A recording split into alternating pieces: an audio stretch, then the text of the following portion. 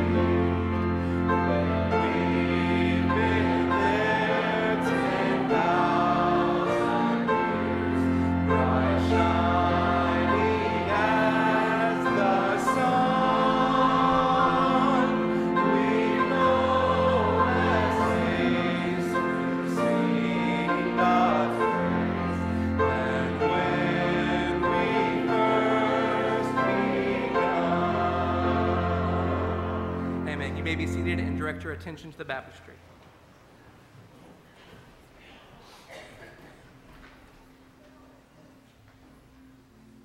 Good morning. I tell you, it's great that I've had the opportunity here to baptize so often. It's been great to just see people responding to the Lord and to following Him in believers' baptism. And this morning we have the privilege to baptize Dustin Davis. Dustin, if you'll come down here. Dustin and his family, they joined the church a couple weeks ago, and Dustin, he had made his profession of faith a few years ago at a camp and trusted in Jesus Christ to be his Lord and Savior, but he had never been baptized, and so this morning he comes to take that step of obedience in believer's baptism and to just make it public to you all that he's a Christian and that his plans are to follow Christ all the days of his life. And Dustin, have you put your faith and trust in Jesus Christ to be your personal Lord and Savior? All right, then Dustin, upon your profession of faith, it is my joy to baptize you, my brother, Dustin Davis, in the name of the Father, and of the Son, and of the Holy Spirit, buried with Christ through baptism unto death, raised to walk in newness of life.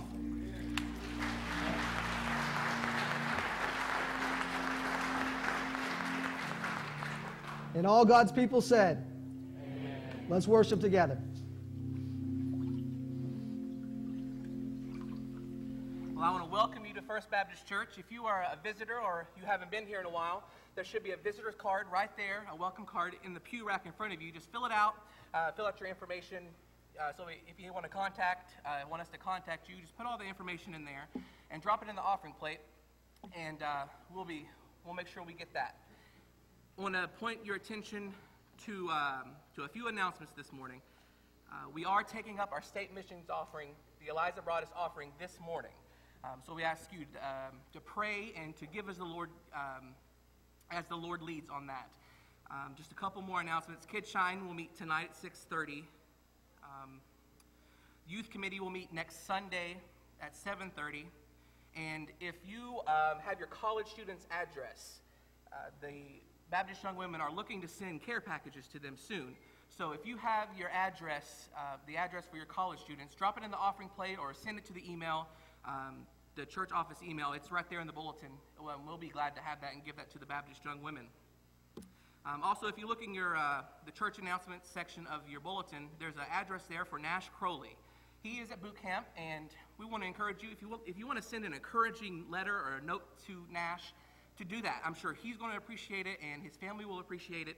So the address is right there for you to take advantage of that. As we move to our prayer request section this morning, I want to make note that Jackie Coleman is having breast cancer surgery tomorrow. So be in prayer for her and her family. Also, Mark McMillan, as many of you know, had to have his gallbladder removed, but he now has an infection in his bloodstream. He's still at Cardinal Hill, but he may be moved to a hospital real soon. So please be in prayer for Mark McMillan, Debbie, and Grant as the doctors try to figure out what's going on and how to help and heal Mark. Also, if you notice, Brother Brad is not here this morning. He and his family traveled to Arkansas to celebrate and to surprise his mother for her 80th birthday. So they will be traveling back today, so keep him and his family in your prayers for safe travels. All right, do we have any other prayer requests this morning? All right, let's go to the Lord in prayer. Father God, we come before you today and thank you for being able to gather together in your house, Lord. Father, we lift up all those who are sick and who are ailing, Lord. We especially want to lift up Mark this morning. We ask that you be with his doctors so they can help pinpoint exactly what's going on, Father. We ask that you be with Debbie and Grant and just comfort them and let them know that you are there to protect Mark and you will help heal him, Lord. Father, we bring before you Jackie as she goes in for the surgery tomorrow. Father, we ask that you put a hedge of protection over her and be with her during her surgery, Father. Lord, we come before you today with praise and adoration, and we love you, Lord. And we ask that you be with us as we sing these songs to you, Father, to lift up your name.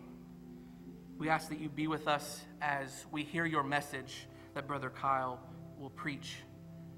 We ask that you be with us as we leave here and as we return tonight for our activities and church tonight, Father. We love you, Lord. And it's in your name we pray. Amen. All right, I'm going to invite you to stand once more. Turn to hymn 149. Hymn 149. Praise him, praise him.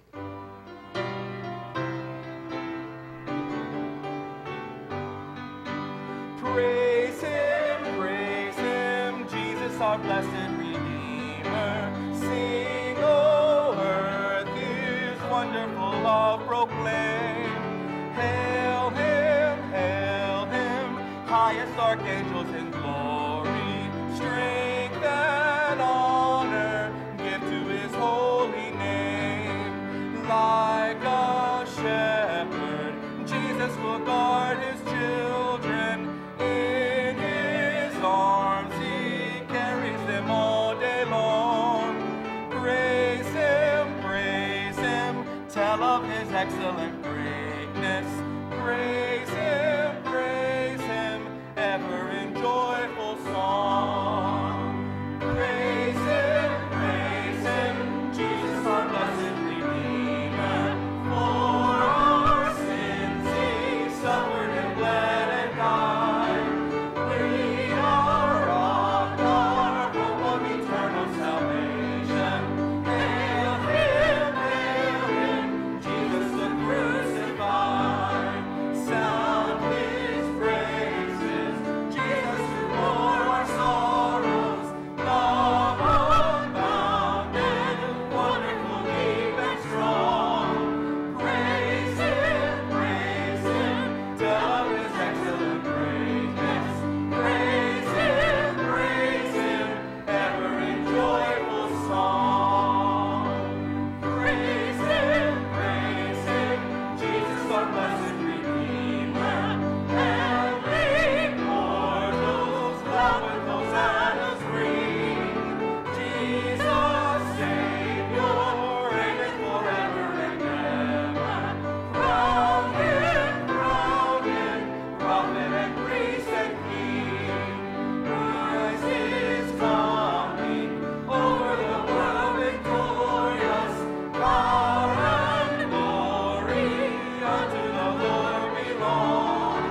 Praise him, tell of his excellent greatness. Praise him, ever in joyful song. If you're in the hymnal, flip over to 511. 511, The Solid Rock.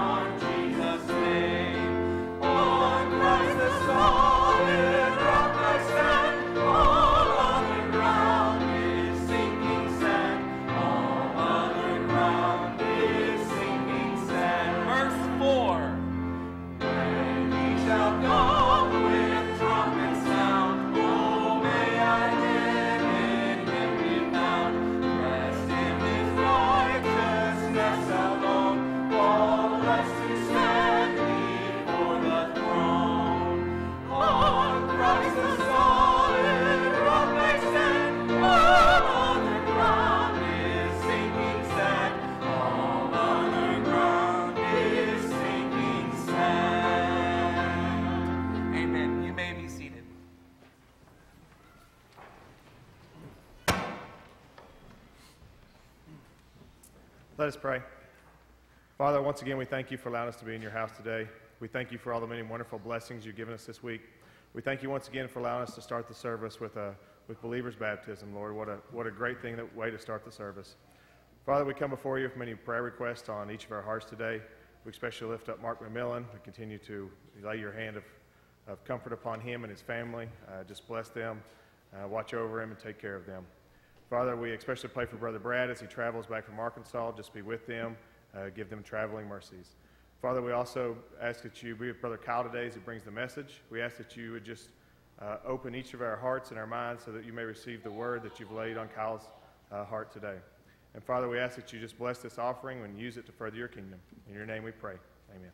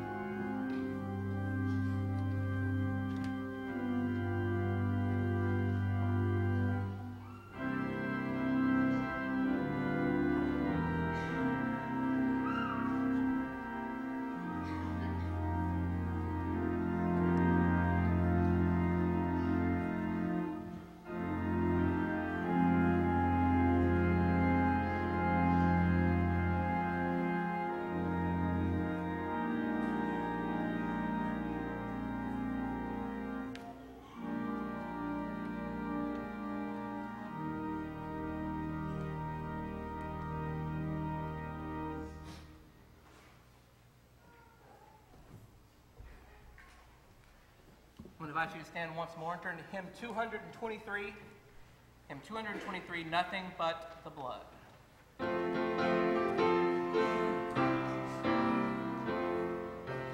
What can wash away my sin? Nothing but the blood of Jesus. What can make me whole again? Nothing but the blood of Jesus. Oh, precious is the flow that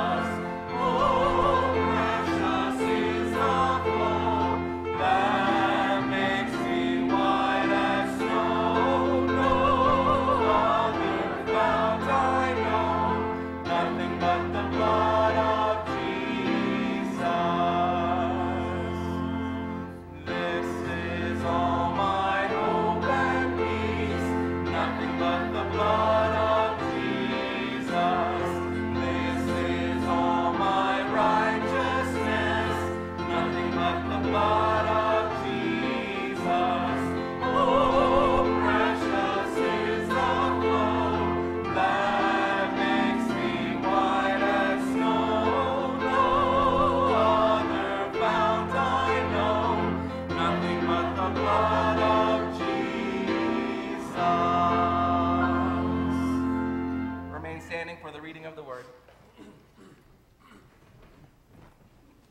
Our scripture reading this morning is found in Psalm 34, verses 1 through 3. I will bless the Lord at all times. His praise shall continually be in my mouth. My soul makes its boast in the Lord. Let the humble hear and be glad. Oh, magnify the Lord with me, and let us exalt his name together. May God bless the reading of his word. You may be seated.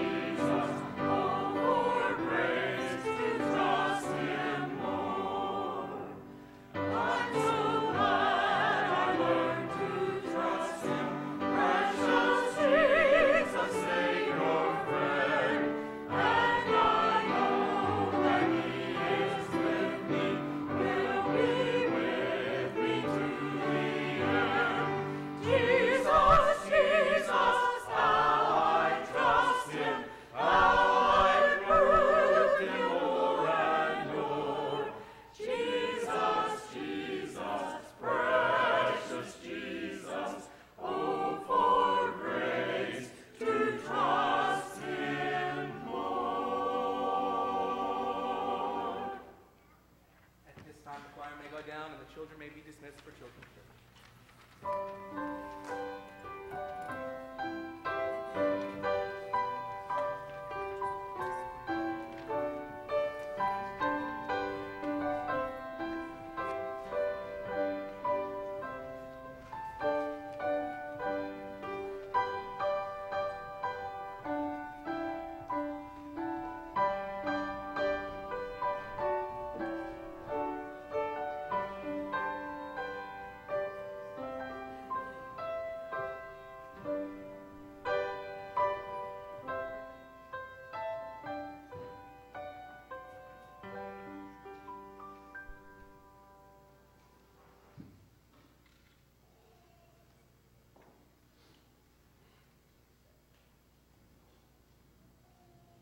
Good morning. What is about the best word you want to hear spoken out loud? Okay, you've ruined my punchline, but usually we love to hear our own name spoken, don't we? We hate for people to go, hey, you back there. But there's something so special about hearing our own name. Well, Melody already beat me to the punchline, but yes.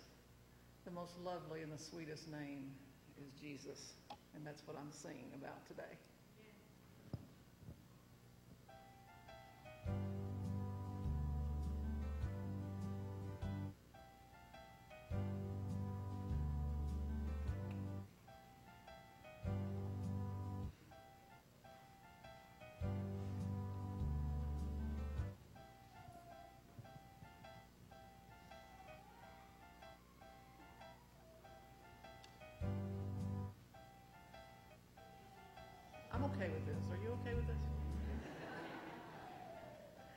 anticipation. Okay, sorry.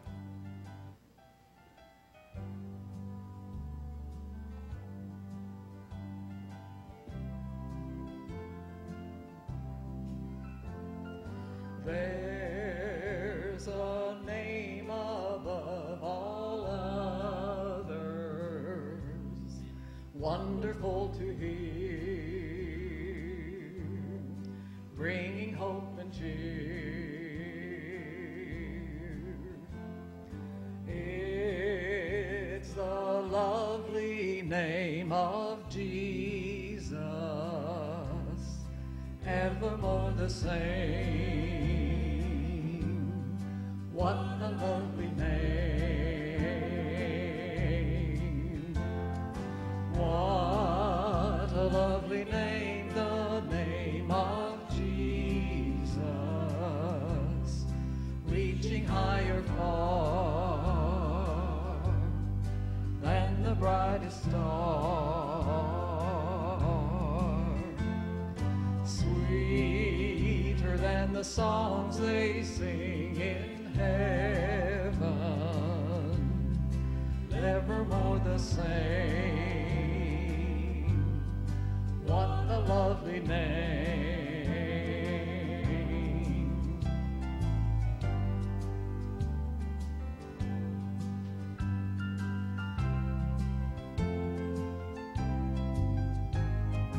He'll return in clouds of glory,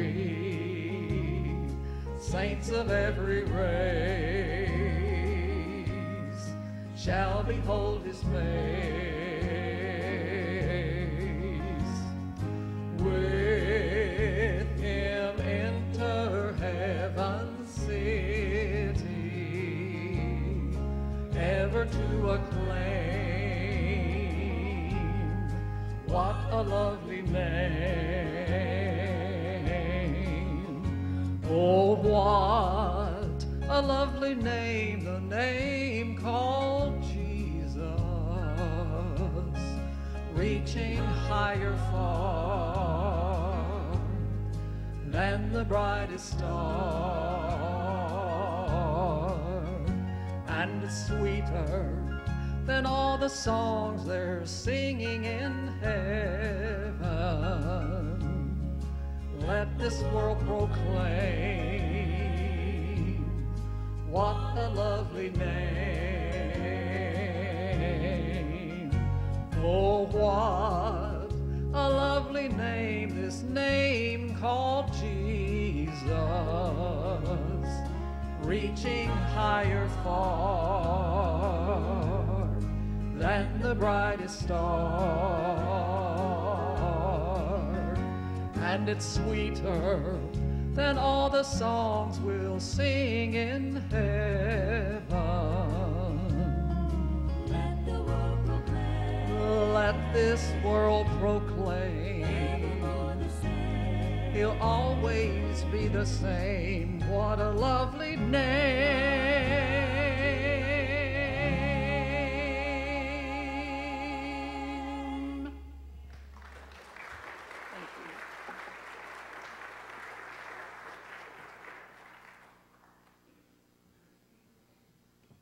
Thank you, Kathy, for sharing that with us this morning. Now, I recently read a story about a Croatian refugee. And this man, he had fled his war-torn country and arrived in Australia some years before. And since then, since he arrived in Australia, his marriage had broken up. He had lost custody of his children. Not only that, 24 members of his family, including his 84-year-old grandfather and 4-month-old niece, had been killed during the most recent conflict in Croatia. And he responded to his circumstances saying this. He said, "Where is God when it really matters? I'll tell you where. God has gotten fed up with us, and he has put up a sign saying, 'Gone fishing,' and left us to live in this mess." Where is God when it really matters? Where is God when life gets tough? Where is God in the midst of pain and suffering that we endure in this life? Where is He when you lose your job, when cancer or some illness strikes someone in your family, when someone unexpectedly passes away? Does He see it? Does He care? Perhaps you have asked similar questions at some point in your life. Maybe you're asking some of these questions right now. You're just going through a difficult time, and you've had some doubts in your faith along the way. If so, I want you to know that you're in good company, because doubt is basically a problem that believers deal with. If you look throughout the Old Testament, over and over, Jesus said to His disciples, "O you of little faith." And at times, how long will you doubt? They had committed themselves to Him, they had believed, but their belief from time to time hit some snags and they had some doubts. Jesus said to them in Matthew 21:21, "If you have faith and doubt not, you will be able to say to this mountain, 'Get up and move.'" He addresses their doubts. He continually had to remind them not to doubt. Paul writes in 1 Timothy chapter 2, verse 8, he says, "I want men everywhere to lift up holy hands, praying and not doubting." James said, "If you doubt, you are a divided man, unstable in all his ways." So doubt is a matter that belongs in the life of a believer. That's the place where it fits. I'm not saying that it ought to be there, but if we're honest, we would admit that it is at times. That we face questions, that we face doubts in our faith journey. Doubt is a common response to hard times in life. And this morning we're going to look at an example from Scripture of a man who followed Jesus, who pointed others to Jesus, and yet still faced a moment of doubt in his life when it took an unexpected turn for him. This morning we're going to look at the life of John the Baptist. And I invite you to turn with me in your Bibles to Matthew chapter 11. We'll be looking at Matthew 11, verses 1 through 15. And as you're turning there, just as a reminder to all of this morning, John the Baptist, he was Jesus' cousin. He was the son of Elizabeth, Mary's sister. And he was sent with a purpose. And that purpose was to prepare the way for Jesus' ministry, to point others to Him. He pointed others to Jesus by preaching a message of repentance and by then baptizing those who responded to that call to repentance. He is called John the Baptist, but he's actually John the Baptizer. I don't want us to be confused. He was not the first Southern Baptist. He was not the first president of the Southern Baptist Convention. He was John the Baptizer. And in this passage, we find that after many years of following Jesus, of pointing others to Jesus, we find John has been imprisoned. John, he's probably imprisoned in an area, in a fortress called Machaerus, and he's been put there by King Herod. This is not the same King Herod as the one who called for the murder of all the infants when Jesus was born, but instead this is a different King Herod in that lineage, in that line, in that family. John has been put in prison, not because he's done anything wrong, not because he's done anything illegal, but John finds himself in prison because he stood for what was right, he stood for God's word, he stood for truth. You see, this King Herod, he chased after his brother's wife, and as a result, divorced his own wife and married his brother's wife, and John the Baptist confronts King Herod about this and says, "You should not have your brother's wife. This is wrong." And as a result, King Herod says, "I'm a man in authority. I'm going to take care of this problem. John, I'm going to silence you." And he puts him in prison. So now let's pick up in Matthew chapter 11, starting in verse 1.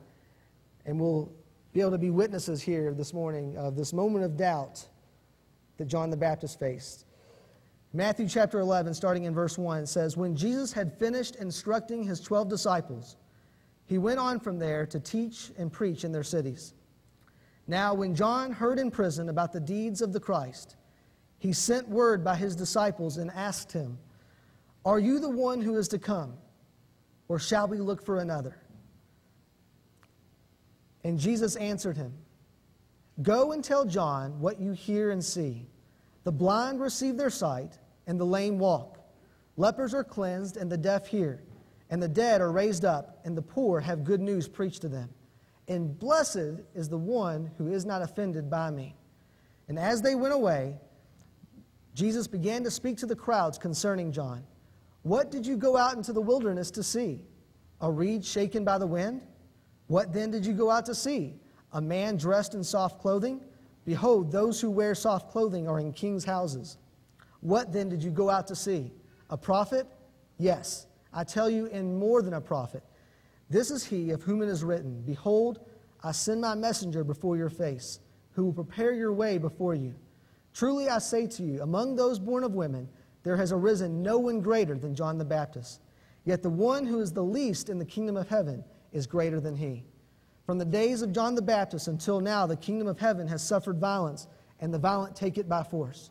For all the prophets in the law prophesied until John, and if you're willing to accept it, he is Elijah who is to come.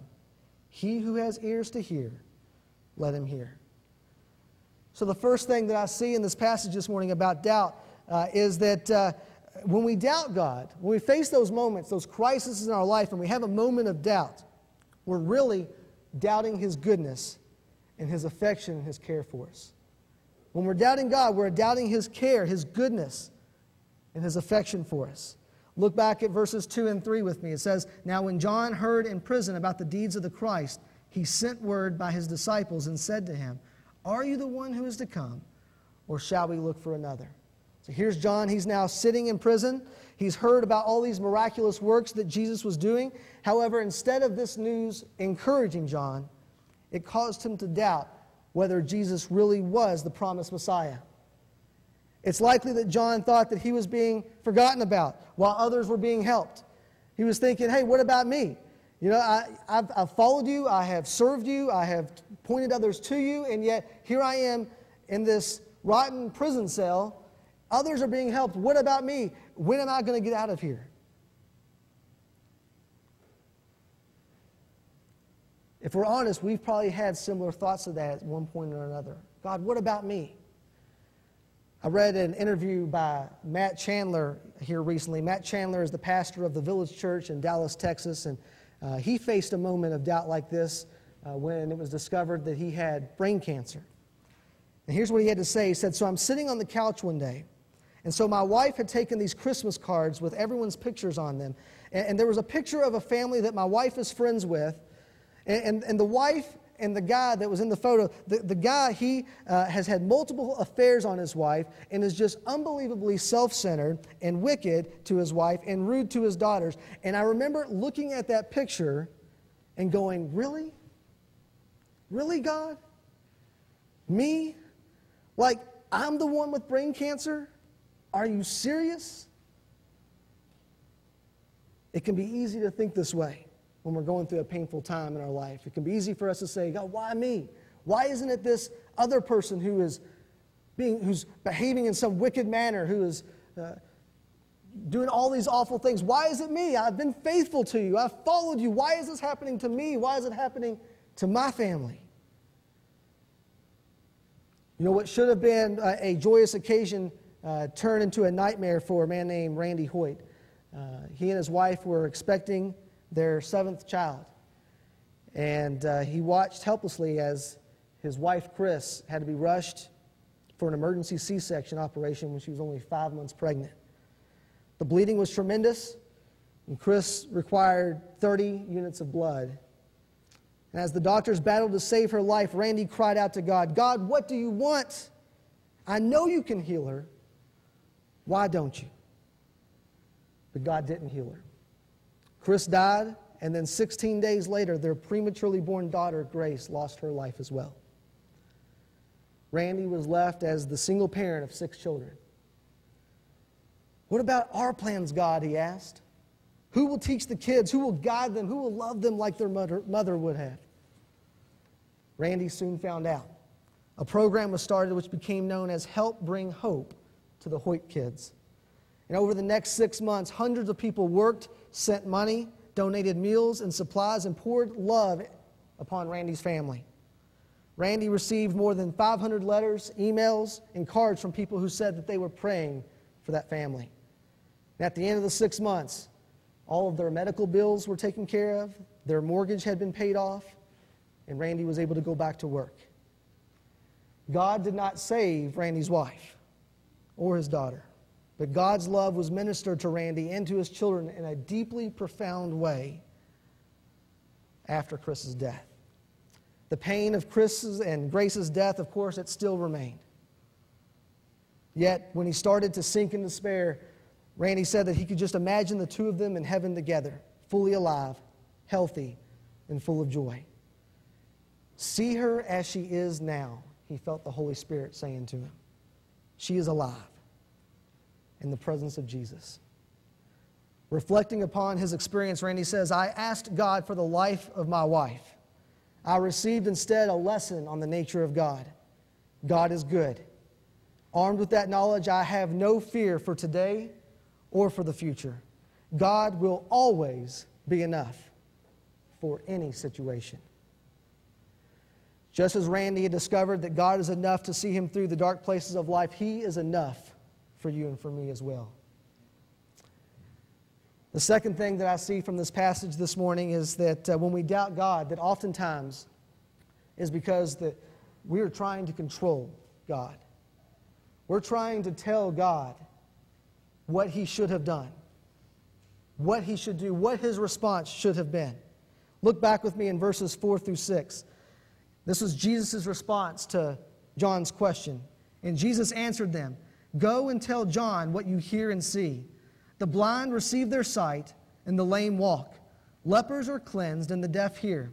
And the dead are raised up, and the poor have good news preached to them. And blessed is the one who is not offended by me. We must realize that God cannot be controlled. He's not like having a magic genie lamp where we can take it and we can rub it and then poof, out comes this magical being there to do whatever we want Him to do. He's not like that. He's so much bigger and so much better than that. And He is infinitely wiser than we could ever hope to be. The problem with us trusting God in trying situations and when tragedy strikes our families is that we have incomplete information. We don't see the end result. We don't see how God is working behind the scenes and how He's going to work this for our good and for His glory. We have incomplete information. It reminds me of a time in my life, a story that my mom likes to tell about me.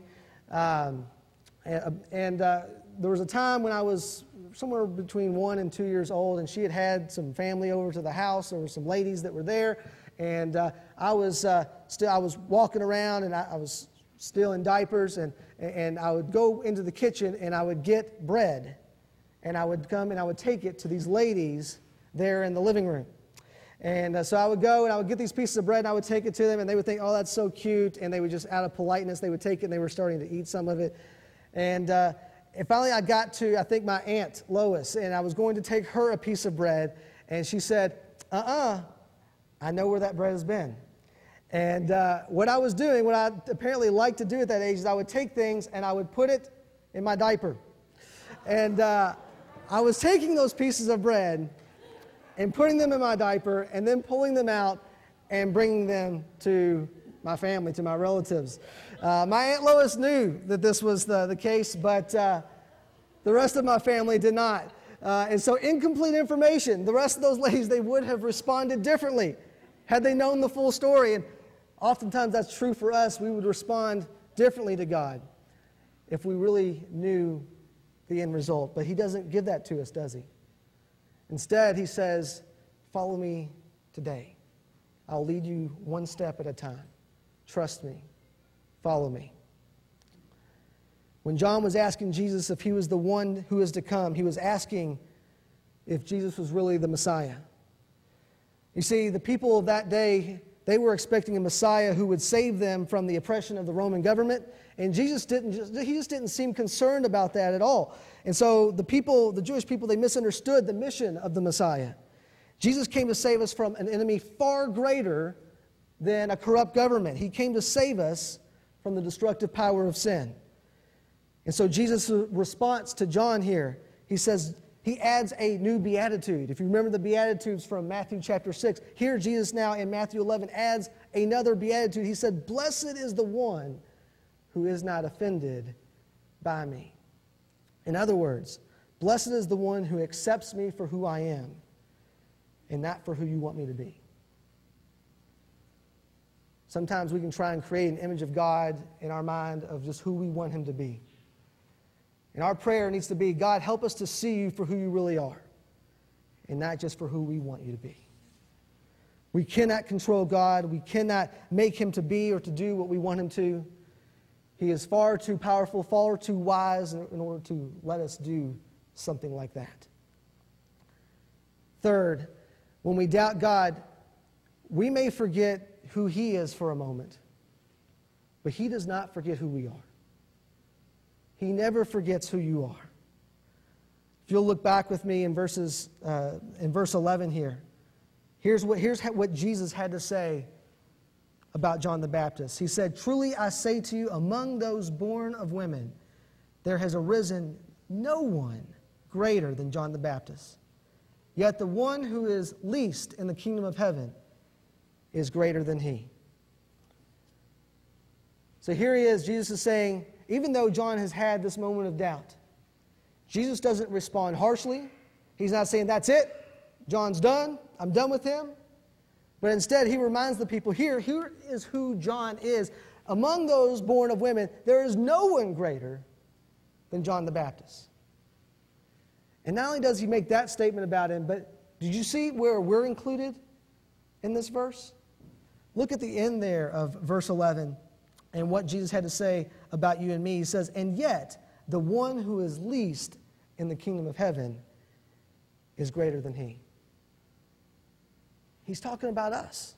Jesus said that the one who is the least in the kingdom of heaven is greater than John the Baptist. He's referring to, when he says that we're greater than John the Baptist, he's referring to the benefits that we get to partake in. He's referring to the advantages that we have to being part of the new covenant.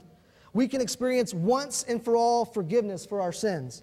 We have immediate access to God's presence. We no longer have to depend upon a priest to go behind the veil of the Holy of Holies, but now we have direct access to God for ourselves. We don't have to go through anyone else. And not only that, but we have the permanent indwelling of the Holy Spirit in our lives. Fred Craddock, he's a professor of theology at Emory University.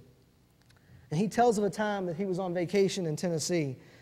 He and his wife were having dinner at a restaurant, and when this old man came up to them and began talking with them, asking how they were doing and if they were enjoying their vacation. And when the old man asked Fred what he did for a living, Fred saw this as an opportunity to get rid of this guy. He was really kind of getting annoyed by the whole thing. He was just trying to enjoy a dinner with his wife there on vacation and really didn't want to be bothered.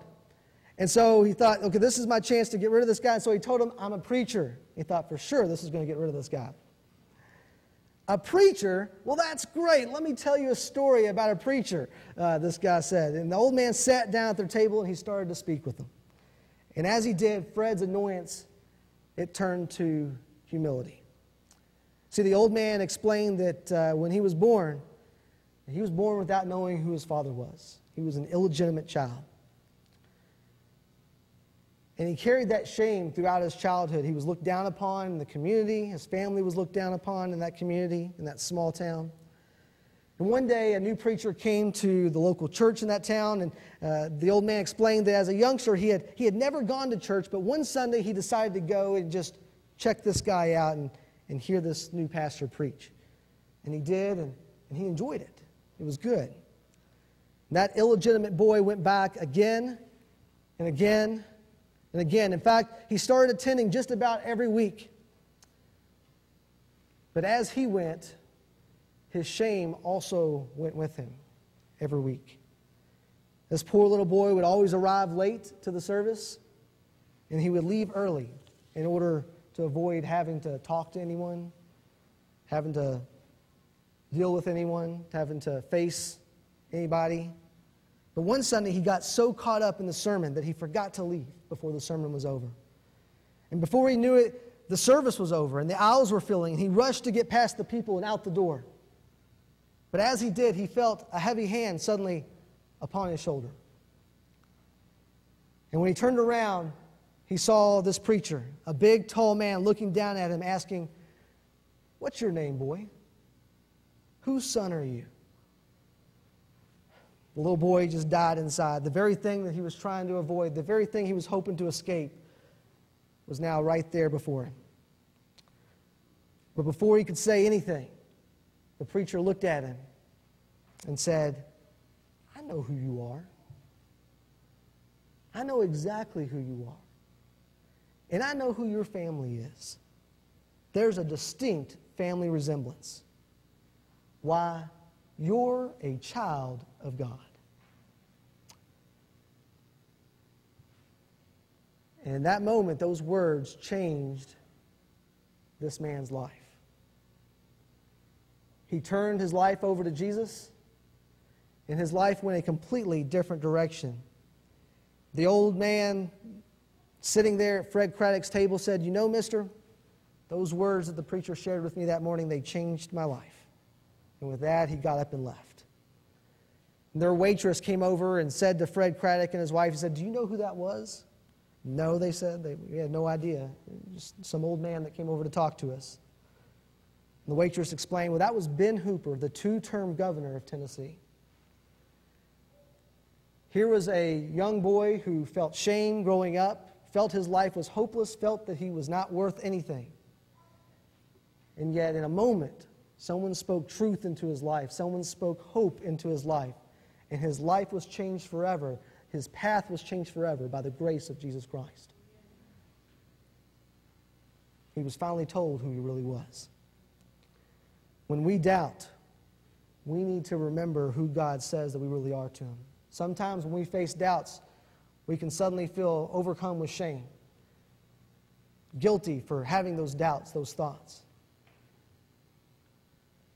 When John had those doubts, Jesus did not take that as an opportunity to shame him. Instead, he took it as an opportunity to speak up for John and to remind the people of who John was.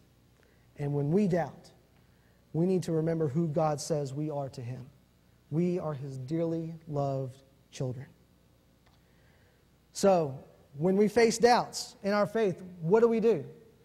What are we to do with those doubts when we face them in our life? Because they're going to come. None of us, none of our families are exempt from facing hard times in our life.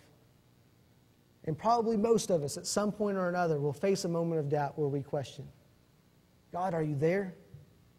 Do you care? Are you seeing what I'm going through?" Here's what we do. We respond like John did, and we take our doubts to the source. We take them to Jesus. That's what John did. He didn't go to some other place. He didn't to find the answer. Instead, he sent some of his disciples. He was stuck in prison, so he sent some of his followers, his disciples, to go and get this answer from Jesus himself. Who is he really? So when we face doubts, we take them to God's Word, and we allow God to remind us that he does indeed see what we're going through, and that he does indeed care for us. We allow him to remind us that he is in control, and that he is still working out his plan and his will for our lives, and that he can use even the worst experience that we go through for his glory and for our good.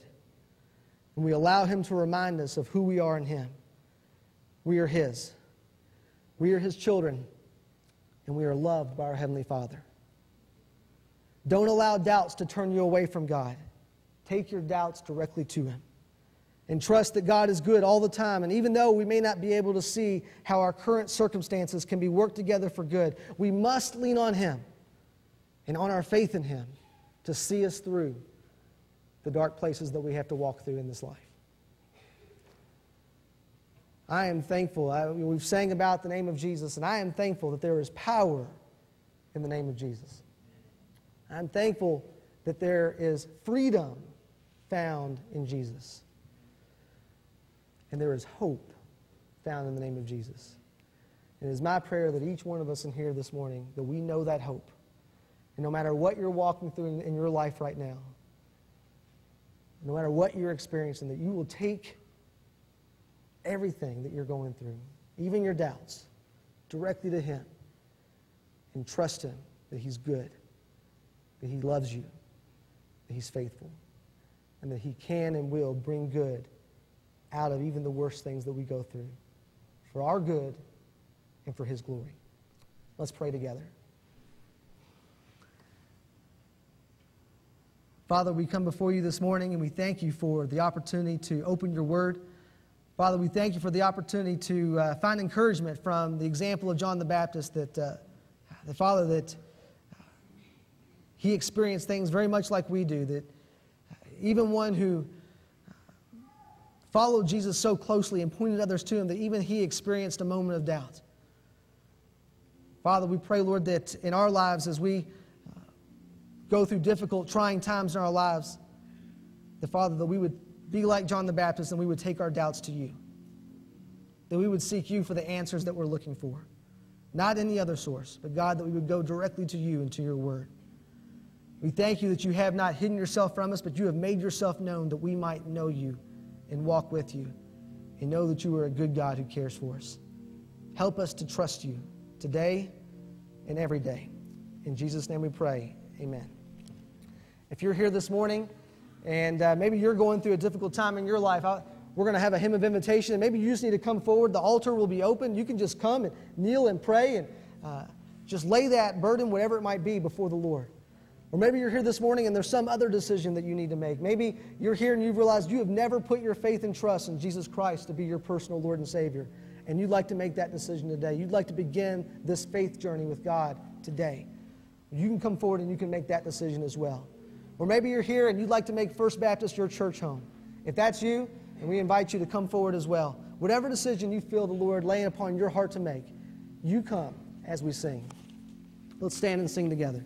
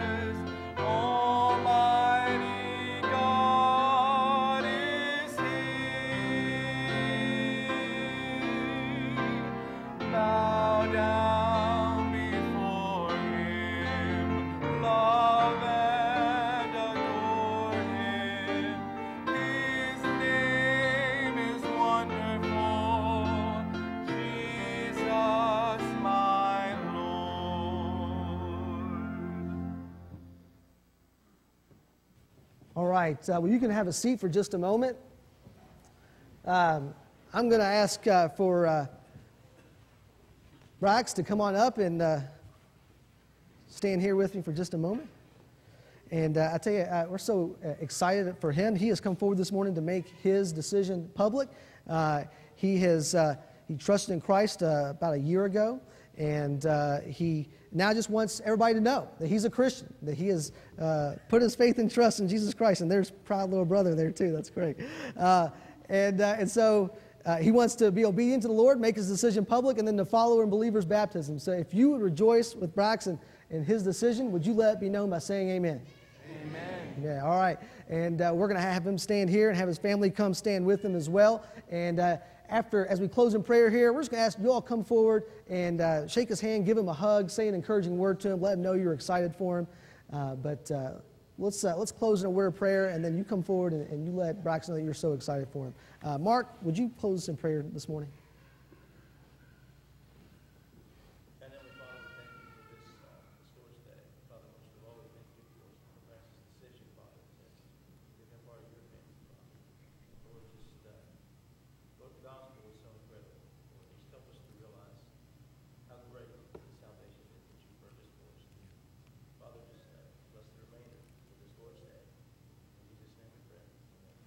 Amen. All right, you stand right here, okay?